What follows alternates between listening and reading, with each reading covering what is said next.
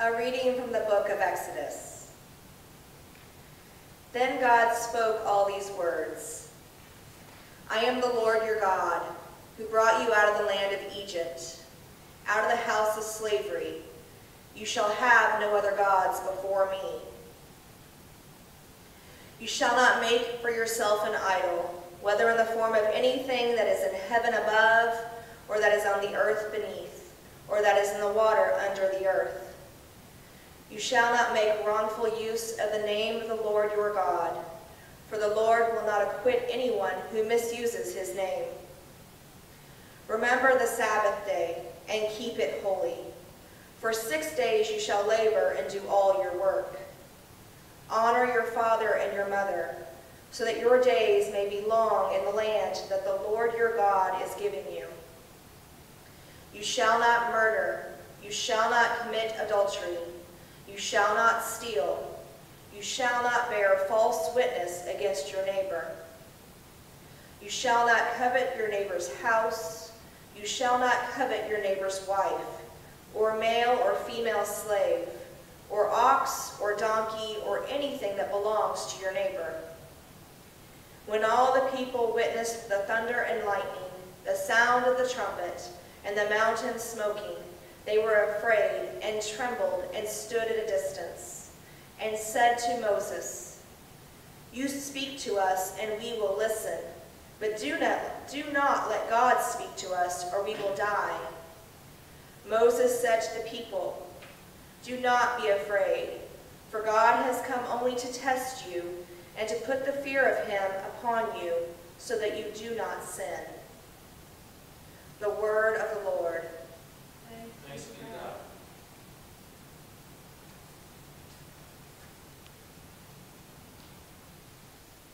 As a response to our first reading, we'll say together Canticle 10, the second song of Isaiah, which is in your prayer books on pages 86 to 87. Canticle 10, the second song of Isaiah. Seek the Lord while he wills to be found. Call upon him when he draws near. Let the wicked forsake their ways, and the evil ones their thoughts. And let them turn to the Lord, and he will have compassion, and to our God, for he will richly pardon. For my thoughts are not your thoughts, nor your ways my ways, says the Lord. For as the heavens are higher than the earth, so are my ways higher than your ways, and my thoughts than your thoughts. For as rain and snow fall from the heavens, and return not again, but water the earth, bringing forth life and giving growth, seed for sowing and bread for eating, so is my word that goes forth from my mouth. It will not return to me empty, but it will accomplish that which I have purposed, and prosper in that for which I sent it. Glory to the Father, and to the Son, and to the Holy Spirit, as it was in the beginning, is now, and will be forever. Amen. Continue now with our second lesson.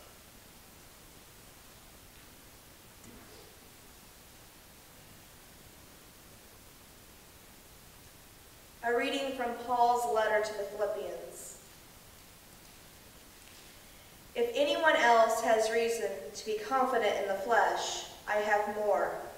Circumcised on the 8th day, a member of the people of Israel, of the tribe of Benjamin, a Hebrew born of Hebrews, as to the law, a Pharisee as to zeal, a persecutor of the church, as to righteousness under the law, blameless. Yet whatever gains I had, these I have come to regard as loss because of Christ. More than that, I regard everything as loss because of the surpassing value of knowing Christ Jesus my Lord. For his sake I have suffered the loss of all things, and I regard them as rubbish, in order that I may gain Christ and be found in him, not having a righteousness of my own that comes from the law, but one that comes through faith in Christ, the righteousness from God based on faith.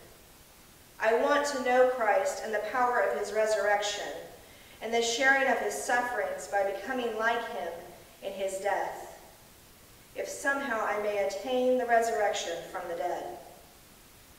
Not that I have already obtained this or have already reached the goal, but I press on to make it my own, because Christ Jesus has made me his own. Beloved, I do not consider that I have made it my own, but this one thing I do, forgetting what lies behind and straining forward to what lies ahead, I press on toward the goal for the prize of the heavenly call of God in Christ Jesus. The word of the Lord. Thanks be to God.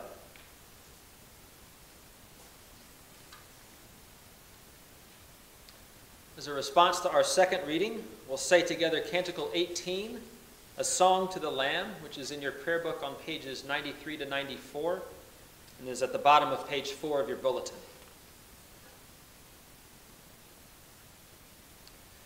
Splendor and honor and kingly power are yours by right, O Lord our God.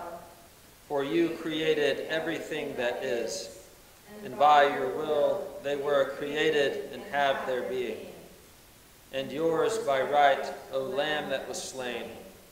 For with your blood you have redeemed for God, from every family, language, people, and nation, a kingdom of priests to serve our God.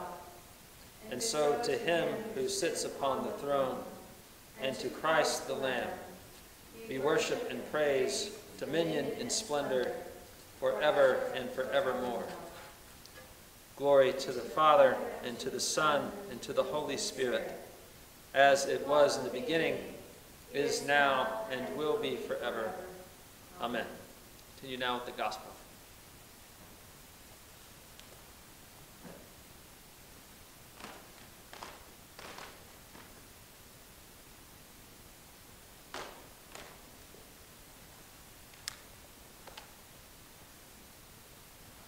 The Holy Gospel of our Lord Jesus Christ, according to Matthew. Glory to you, Lord Christ. Jesus said, "Listen to another parable. There was a landowner who planted a vineyard, put a fence around it, dug a wine press in it, and built a watchtower. Then he leased it to tenants and went to another country. When the harvest time had come, he sent his slaves to the tenants to collect his produce. But the tenants seized his slaves and beat one, killed another, and stoned another. Again, he sent other slaves, more than the first, and they treated them in the same way. Finally, he sent his son to them, saying, 'They will respect my son.' But when the tenants saw the son, they said to themselves, 'This is the heir. Come, let us kill him and get his inheritance.' So they seized him, threw him out of the vineyard, and killed him. Now when the owner of the vineyard comes, what will he do to those tenants?' They said to them, 'He will put those wretches to a miserable death and lease the vineyard to other tenants who will give him the produce at the harvest time.' Jesus said to them, 'Have you never read in the Scriptures, the stone that the builders rejected has become the cornerstone? This was the Lord's doing, and it is amazing in our eyes. Therefore I tell you, the kingdom of God will be taken away from you and given to a people that produces the fruits of the kingdom. The one who falls on this stone will be broken to pieces, and it will crush anyone on whom it falls.' When the chief priests and the Pharisees heard his parables, they realized that he was speaking about them. They wanted to arrest him, but they feared the crowds because they regarded him as a prophet." The Gospel of the Lord. Praise to you, Lord Christ.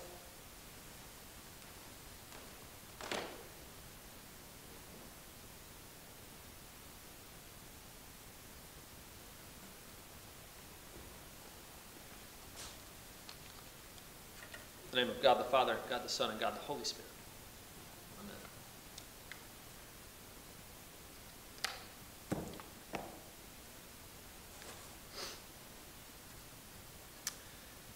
Got one basic idea for us today. It's an idea I remember from Ethics in Seminary. I think it was by an essay by a guy named Herbert McCabe, but you don't need to remember his name. The basic idea is this, is that the rule book tells you how the game works, how the game is played. The manual tells you how to play the game well. The rule book is what tells you how the game works, how the game is played. The manual tells you how to play the game well. If you're not abiding by what's in the rule book, then whatever game you are playing isn't the right game. If you're not reading the manual, you might still be playing the game, whatever it is, but you're probably just not playing it very well. Give you an example of what I mean. My freshman year of college, a group of us got together to play ultimate frisbee down in the intramural fields. I grew up playing ultimate frisbee at summer camp, so I knew how this game worked. A lot of the other guys did too. If you're not familiar with it, ultimate frisbee, to score a point is sort of like catching a touchdown. You catch the frisbee in the end zone, and that's how you score a point. So we go down to these intramural fields, just big, wide open green fields, and they've got goalposts, like field goals at either end. We set up some cones to mark the end zones, and we're playing.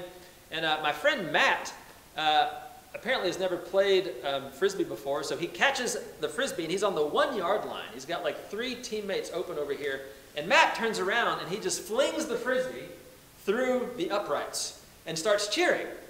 And both teams, we all stopped and just said, "What you doing, Matt?" And he goes, "Did I not just score?" And he said, "No, that's not, I don't know what game that is. That's not a game that exists as far as I know. But that's not how you play ultimate frisbee. You're supposed to catch the frisbee in the end zone." And he goes, "Oh, okay. So I just caused a turnover, didn't I?" And he goes, "Yeah, you just caused a turnover." Whatever game Matt was playing, it just wasn't ultimate frisbee. He didn't know the rule book, so he was playing something different. Today's Exodus passage is about how God gives us a rule book, the 10 Commandments. This is early on in the story of the Israelites becoming God's people. This is sort of a story about how God looks at the earth, sees how broken it is. There's tyrants like Pharaoh, there's oppression, there's violence, and God says, we're going to start over. He leads the Israelites out of Egypt, and to start a new group of people who really know how to be God's people, he starts simple. Okay, Israelites, here's the 10 Commandments. Here is the rule book. Today, it's just about the rule book. Now, over time, the Israelites will take this rule book, they will read, mark, inwardly digest it, and over time it will grow into something like a manual. Not Emmanuel, it's an interesting slip of the tongue there, but a manual. It won't just be the 10 Commandments, it'll be the entire Torah. It'll be the Psalms, it'll be the books of the Kings, it'll be the prophets. And this rule book, thou shalt not kill, thou shalt not commit adultery, thou shalt not bear false witness, will grow. And instead of just playing the game of being God's people, they will learn how to play it well. Christians will take this, and they will see that in Jesus of Nazareth, we see not only the embodiment of the rule book, but also the embodiment of the manual. We'll see in Jesus of Nazareth not just how the game of being God's person is played, but how to play it to its utmost best, how to thrive, how to flourish as being a human person. Today, in the wilderness, however, it's just the rule book. We're not to the question of how to be humans really, really well yet, of how to flourish. We're not to the question of how to help the image of God in us shine its most brightly. We're still very, very basic. You don't throw the frisbee through the uprights. We got simple rules today in the rule book. Don't murder, don't steal, don't take the Lord's name in vain, honor your parents. For Christians, we're not in the realm of Christian love yet. We're not in the realm of taking up your cross and following. Most of the stuff in the 10 Commandments is about refraining from things that are bad. We're not really identifying what is good and going after that yet. The 10 Commandments are telling us how to stay on the court, so to speak. They're not telling us how to dribble past a defender or how to dunk, for example. Part of what is so hard about being in the United States right now is that it feels like we're playing with different rule books. Policy decisions about economics or education or any number of other things, those are supposed to be manual questions. How do we be citizens together as well as is possible? But now it feels like there are more fundamental questions up for grabs. Voting, violence, when free speech is free speech and when it's intimidation or cruelty, stuff like that. People have died. Not just from illness, from the pandemic, but from each other's hands. It feels like the rule book is getting pitched out the window. A lot of people of color in the United States right now are saying they've never even had the same rule book. It doesn't feel like we're debating the manual, how to do this well. It feels like we're debating something more fundamental than that. In an environment like that, it is easy for us as Christians to forget that the calling of Christians is to know the rule book in our bones, so that we aren't just playing the game as it is designed, but that we are playing the game of being human as well as is possible, playing it the way Jesus plays it. The rule book says, "Thou shalt not murder." But Jesus also gives us a manual. Consider these words from the Sermon on the Mount. You have heard it that it was said to those of ancient times, "You shalt not murder, and whoever murders shall be liable to judgment." Rule book. But I say to you that if you are angry with a brother or sister, you will be liable to judgment. And if you insult a brother or sister, you will be liable to the council. And if you say, "You fool," you will be liable to the hell of fire. So when you are offering your gift at the altar, if you remember that your brother or sister has something against you, leave your gift there before the altar and go. First be reconciled to your brother or sister, and then come and offer your gift. We're a little further in than the rule book at that point. How can we learn to be humans well if we've forgotten the rule book? Jesus continues, "Again, you have heard that it was said to those of ancient times, 'You shall not swear falsely,'" rule book, "but carry out the vows you have made to the Lord. But I say to you," manual, "do not swear at all, either by heaven, for it is the throne of God, or by the earth, for it is his footstool, or by Jerusalem, for it is the city of the great King. And do not swear by your head, for you cannot make one hair white or black. Let your word be yes, yes, or no, no." It's hard to remember that we're called to Christian love during a time when it feels like the very rule book is up for grabs. We're in a pandemic. A lot of people have COVID-19. A lot of people y'all know have had it. Friends have had it. Family members have had it. The President and the First Lady, amongst others, have COVID now. And in this environment, there's a lot of us Christian folks who have mixed feelings about praying for the President because the President's done this or that or the other thing. So what if you feel that the President is your enemy? Don't forget the manual. Jesus says, "You have heard that it was said, 'You shall love your neighbor and hate your enemy.' But I say to you, love your enemies and pray for those who persecute you, so that you may be children of your Father in heaven. For if you love those who love you, what reward do you have? If you greet only your brothers and sisters, what more are you doing than others? Do not even the Gentiles do the same? Be perfect, therefore, as your heavenly Father is perfect." Our call is to play the game of being God's people really, really well. It really does seem like the rule book is up for grabs right now. I get it. It seems like we've lost sight of basic human decency at all levels of society. Again, in this environment, it is easy to forget that Christians are not called to mere basic human decency. We are called to love.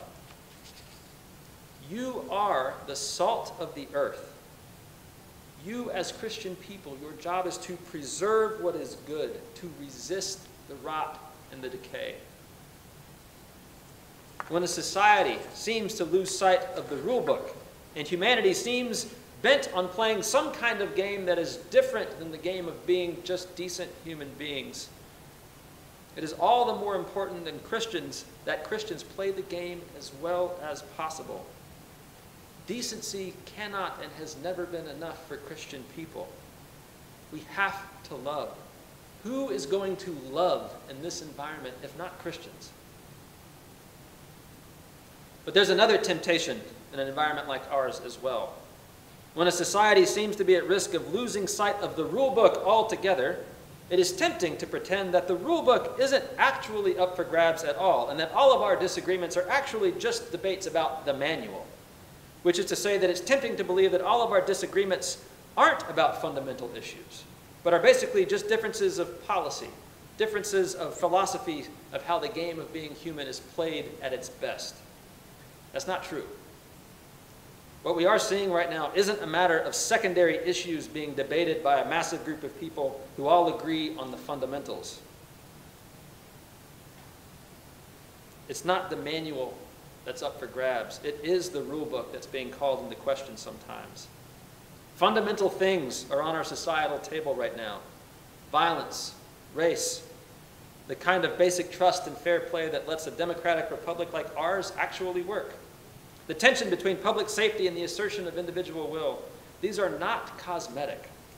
These are fundamental. These are rule book issues, not manual issues. You are the salt of the earth. You are a preservative of what is good. You are vessels not just of decency, but of the love of God. You are called not simply to keep the rule book in mind, but to go beyond the rule book to the manual embodied in Emmanuel. To be human well, to flourish as a person, to follow Jesus of Nazareth, to love your neighbor as yourself, to love your enemies, and to pray for them. We've been talking a lot the past couple of weeks about the desert and God's people's journey in the wilderness and the desert. This is sort of where, in the desert, where God starts over with humanity. He says, I'm going to take this people as my own, just this people. We're going to start small, these Israelites. Humanity has lost sight of so much, so I'm going to start over and give them a rule book. But it takes a long time to learn the rules. Years of practicing musical scales and chords and finger patterns, for example, are necessary before you can begin to play Chopin.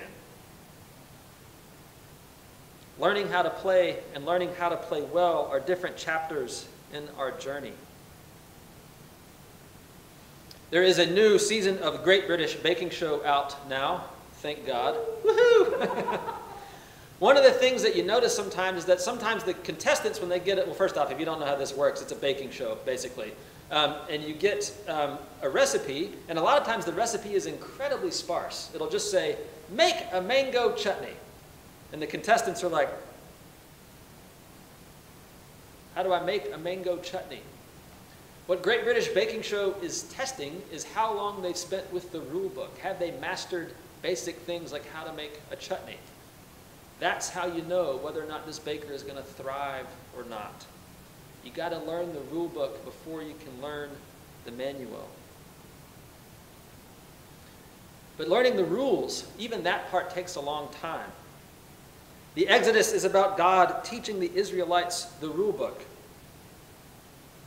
And it takes as long as it takes. The journey from Mount Horeb, which is also Mount Sinai, the journey from Mount Sinai to the Promised Land should have taken the Israelites about 11 or 12 days, walking straight from one place to the next. 11 or 12 days. But we know that's not how long it takes. It takes them nearly 40 years. We need the rule book in our spiritual muscle memory if we're ever going to reach the Promised Land, if we're ever going to consider the manual. Thou shalt do no murder, thou shalt not bear false witness, thou shalt not make an idol, thou shalt have no gods but God. This is basic rule book stuff. This is how being human is played. Speak the truth, do justice, repent of what is ours to repent of. Pray, including for your enemies. That's a further step. If we can't manage the basics of being human, how can we expect to excel at being human?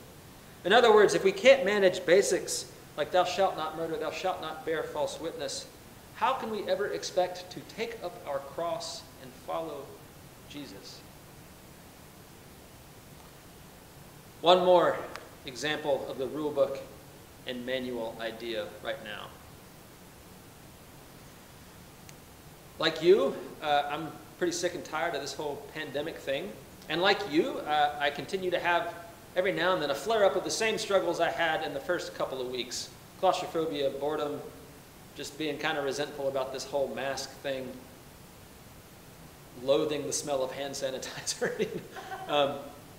all that kind of stuff. It flares up every now and then. Because we've been doing this for several months now, sometimes I fall into the trap of thinking that I should be good at this by this point. Like I should be well on my way to knowing how to navigate pandemic life well. It's not really the case. A few years ago, you may remember a book by Malcolm Gladwell. I think it was called Outliers. And in that book, Malcolm Gladwell, he talked about this idea that to master something, it took 10,000 hours of practice. It took 10,000 hours of practice to master something. If you count literally every moment of every day, from the moment that President Trump issued the national emergency on March 13th, on this Wednesday at 8 p.m., we will just be at 5,000 hours of pandemic life. From March 13th to 8 p.m. this Wednesday, I think it's 8 p.m., you get the point. 5,000 hours. And that's counting sleeping, that's counting everything. If you keep feeling like you're just not good at pandemic life, it's because you're just not good at pandemic life, and that's okay. You shouldn't expect that of yourself. Allow yourself some of the grace that God allows for you. Just this Wednesday is only halfway there, and that's if we count literally every hour about becoming experts at pandemic life. Give yourself some grace. We're still learning the rules. We're still practicing the rule book of what life is like right now. A few seconds ago, internet gremlins that we had not anticipated attacked St. Liz and, cut the live stream. We're still figuring this out. We're still practicing the rule book. I imagine that you are too. Give yourself some grace. Give yourself some grace. This is what the desert is like. Falling down and getting back up. Falling down, getting back up. Amen.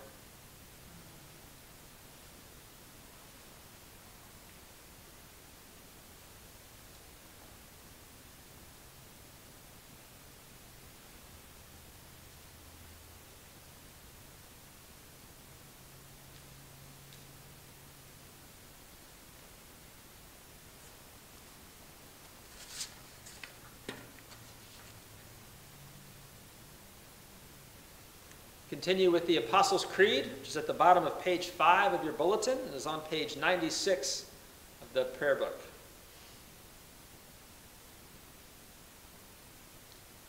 I believe in God, the Father Almighty, creator of heaven and earth. I believe in Jesus Christ, his only Son, our Lord. He was conceived by the power of the Holy Spirit and born of the Virgin Mary. He suffered under Pontius Pilate, was crucified, died, and was buried. He descended to the dead. On the third day he rose again. He ascended into heaven and is seated at the right hand of the Father. He will come again to judge the living and the dead. I believe in the Holy Spirit, the Holy Catholic Church, the communion of saints, the forgiveness of sins, the resurrection of the body, and the life everlasting. Amen. Continue with the prayers on page 97 of the prayer book. The Lord be with you. And also with you. Let us pray. Our Father, who art in heaven, hallowed be thy name. Thy kingdom come, thy will be done, on earth as it is in heaven. Give us this day our daily bread, and forgive us our trespasses, as we forgive those who trespass against us. And lead us not into temptation, but deliver us from evil. For thine is the kingdom, and the power, and the glory, forever and ever. Amen. Continue with suffrages A at the bottom of page 97. I'll invite you to join Krista with the responses marked with an R. Show us your mercy, O Lord. And grant us your salvation. Clothe your ministers with righteousness. Let your people sing with joy. Give peace, O Lord, in all the world. For only in you can we live in safety. Lord, keep this nation under your care. And guide us in the way of justice and truth. Let your way be known upon earth. Your saving health among all nations. Let not the needy, O Lord, be forgotten. nor the hope of the poor be taken away. Create in us clean hearts, O God, and sustain us with your Holy Spirit. The collect of the day is found on page 234. Almighty and everlasting God, you are always more ready to hear than we to pray, and to give more than we either desire or deserve. Pour upon us the abundance of your mercy, forgiving us those things of which our conscience is afraid, and giving us those good things for which we are not worthy to ask, except through the merits and mediation of Jesus Christ our Savior, who lives and reigns with you and the Holy Spirit, one God, forever and ever. Amen. Amen. The collect for Sundays is on page 98. O God, you make us glad with the weekly remembrance of the glorious resurrection of your Son, our Lord. Give us this day such blessing through our worship of you, that the week to come may be spent in your favor, through Jesus Christ, our Lord. Amen. Amen. The collect for peace is on page 99. O God, the author of peace and lover of concord, to know you as eternal life and to serve you as perfect freedom, defend us, your humble servants, in all assaults of our enemies, that we, surely trusting in your defense, may not fear the power of any adversaries, through the might of Jesus Christ our Lord. Amen. The collect for mission is on page 100. O God, you have made of one blood all the peoples of the earth, and sent your blessed Son to preach peace to those who are far off and to those who are near. Grant that people everywhere may seek after you and find you. Bring the nations into your fold. Pour out your Spirit upon all flesh, and hasten the coming of your kingdom. Through Jesus Christ our Lord. Amen. This time I invite your own intercessions and thanksgivings, either silently or aloud.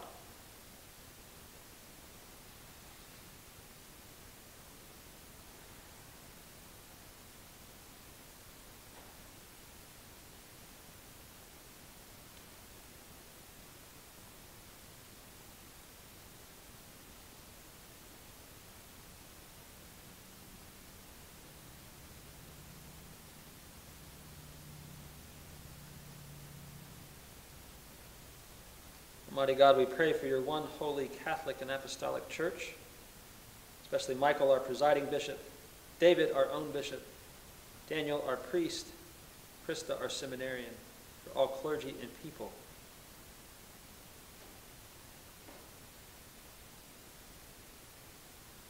Almighty God, we pray for the many leaders and nations of the world, especially Donald, our president, and Greg, our governor.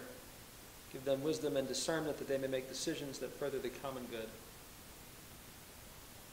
Father, today we pray especially for all who are impacted by COVID-19, especially those who are sick with the coronavirus right now, especially members of our government, especially President Trump and First Lady Melania. Restore them to health, keep them safe during a precarious time.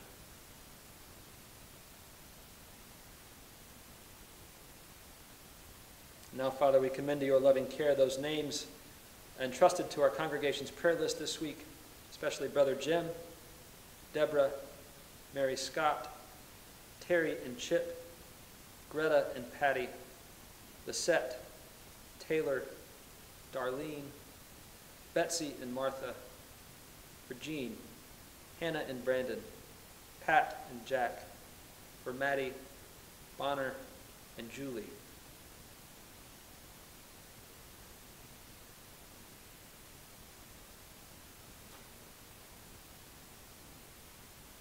Almighty God, receive the prayers of your people, those spoken aloud and those left unsaid, and grant that what we have asked faithfully we may obtain effectually the glory of thy holy name. Amen. Continue with the general thanksgiving, which is on page 101 of the prayer book and on page 7 of your bulletin.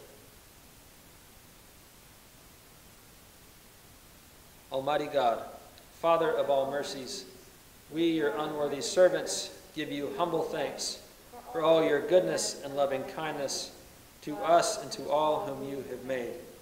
We bless you for our creation, preservation, and all the blessings of this life, but above all for your immeasurable love in the redemption of the world by our Lord Jesus Christ, for the means of grace and for the hope of glory.